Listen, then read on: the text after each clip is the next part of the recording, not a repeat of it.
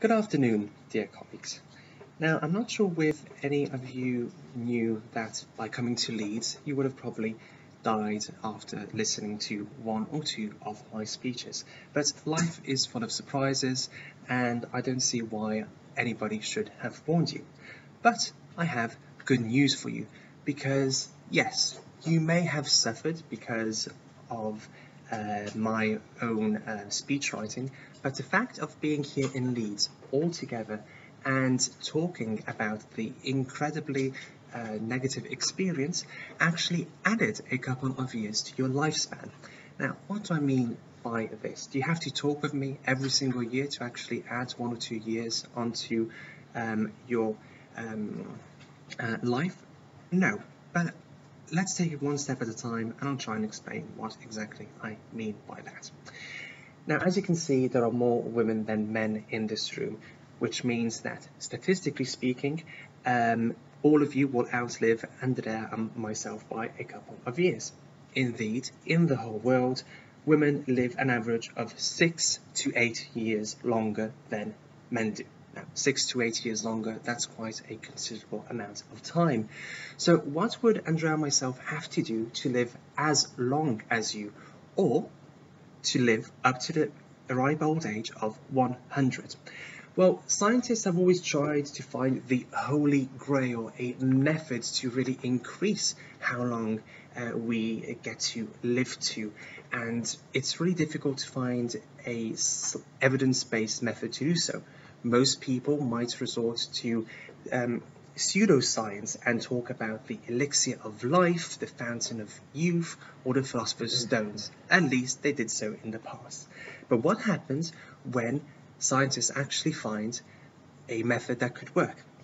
Well, they would have to go to a remote mountainous zone where super longevity is common to both sexes. This island is located in Italy, and it is Sardinia. And in this case, scientists have found that there are many centenarians, there are 6 times as many centenarians as on the Italian mainland, which is less than 200 miles away. And there are 10 times as many centenarians as there are in North America. In other words, it's the only place where men live as long as women. So, what does it take to live to 100 or beyond? What are they doing right? Scientists went to Sardinia and to 2 or 3 select islands and analysed the layout of the village. And what they saw was that it was tightly, what they saw is that the houses were tightly spaced infrastructures, and the whole city was made up of interwoven alleys and streets. That means that the villages' lives constantly intersect. Does that mean that you have to be a social butterfly and hop from one house to another and keep on talking 24/7 to live longer? In some cases, yes. Scientists went inside these homes and they saw a bustling household full of grandparents, mothers, fathers and children having a good old time around the kitchen table. But there's good news for people like me, who are a bit of a sourpuss and lone wolves and don't like any type of company whatsoever. Indeed, in some other households, there would be mostly men who do not like any company whatsoever, and they were normally around 100, 102. However, the main thing which really both households had in common was that plenty of people always dropped in.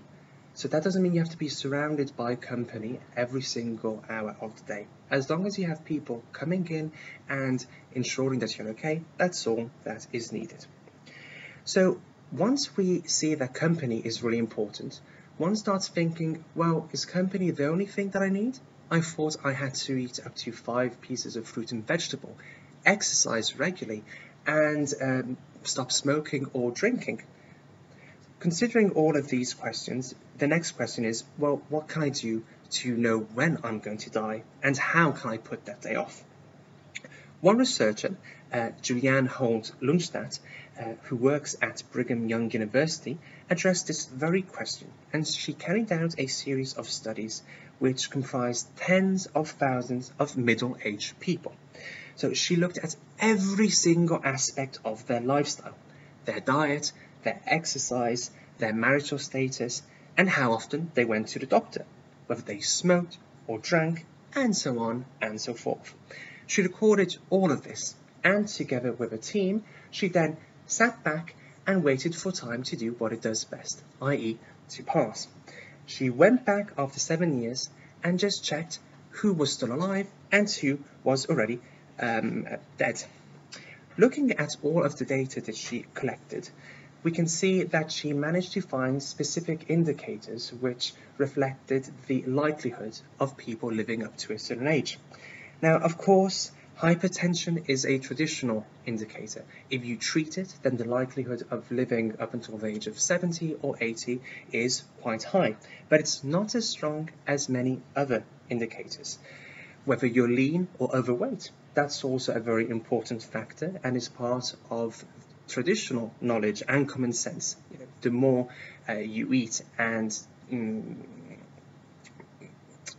the more your body type leans towards the overweight section, the more likely you are to die at an earlier stage. However, this only ranks third. Exercise is also incredibly important, of course, but it's still not as important as what I'm going to say now. Your close relationships are fundamental to your likelihood of living for longer. Now, what are close relationships? These are people that you can call if maybe you are short on money and need a loan, or who will call the doctor if you're not feeling really well, or will take you to the hospital, or will sit with you if you're going through an existential crisis, or if you're in despair. So these close relationships are a strong indicator of whether you will reach the age of 100 or more. But then there's something else which surprised me. Of course, family and friends are incredibly important, but even just talking to your neighbour or going to a cafe and thanking someone for preparing you a cup of coffee will actually indicate whether you live longer or not. So you have both weak and strong bonds, and the more you talk to people, regardless about the topic, the more you will live. And that brings us to another very important factor. It looks as though social interactions really determine our quality of life, but a lot of people spend plenty of time online. Indeed, the lion's share of people around the world spend 11 hours a day interacting on social media, be it Facebook, YouTube, Instagram, you name it. Basically, all of our interactions are shifting from our real world to an online world. So is there any difference between the interactions we have online and those we have face-to-face with other people? Apparently, there is a huge difference, because face-to-face contact releases a whole cascade of neurotransmitters, and they act like a tonic. They protect you now as well as in the future. Making eye contact with someone, even shaking hands, or giving somebody a high five is enough to release oxytocin, which increases your level of trust, and it lowers your cortisol levels, meaning that it also lowers your stress. Now, we're really not conscious of all of this, and we feel the same type of happiness and fulfillment when talking to someone face-to-face, or whether receiving a like on social media. But Elizabeth Fredeké has analysed that when talking to two people, she would give them a speech and interact with them using her body language to try to elicit a specific response in their brains, and then she would give the same speech to another person. But the difference was that this second speech was recorded. Putting them in an MRI machine, she saw how specific parts of the brain that are associated with attention and social intelligence means anticipating what somebody else is thinking and feeling and planning your reaction based on their words, change and are much more engaged when we are interacting with a live partner. Now, this is why another professor, a certain Nicholas Epley at the University of Chicago Business School, said that interactions which are carried out face-to-face will allow you to get your dream job, because specific recruiters evaluating candidates perceive people who they interview in the same room as smarter. So your pitch, your job application may be written incredibly well, but if they don't hear you, they will not consider you to be a smart person. Now, as I said before, women live longer than men, but why is that? Well, unfortunately, as we are, slipping into a bit of a minefield when it comes to stereotypes here, the one major reason is that women are more likely to prioritize their face-to-face relationships over their lifespans. Indeed, fresh evidence shows that these in-person friendships create a biological force field against disease and decline. And people haven't seen this only in women, but also in primates. So researchers have carried out tests with monkeys and have seen that female monkeys live longer than their male counterparts because of their closer, tight-knit circle.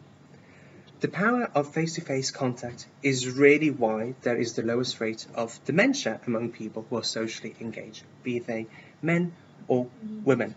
And so it acts better than any medicine that we could prescribe. As you can see, face-to-face interaction provides stunning benefits. Yet now almost a quarter of the population says they have no one to talk to.